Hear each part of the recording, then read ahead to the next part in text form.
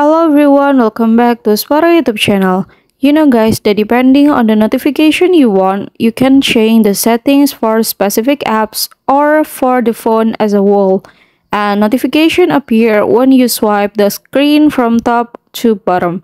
And some notification can also be displayed on the lock screen and home screen. So now I'm gonna show you how to display the notification on lock screen or home screen on Infinix GT10 Pro easily. Alright, the first thing you have go to settings menu and then you can scroll down and you can go to notification center. So now you can select the lock screen on notification style and you can click display rule.